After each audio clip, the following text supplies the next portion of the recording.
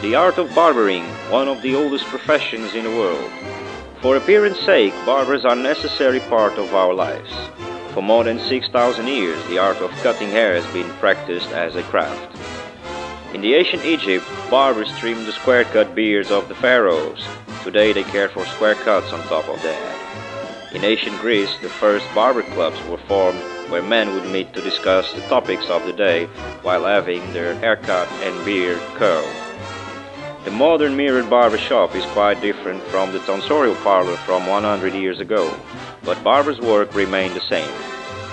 Today's barber is still an advisor or patient listener to affairs in the lives of his customer. A barber begins as an apprentice in an established barbershop.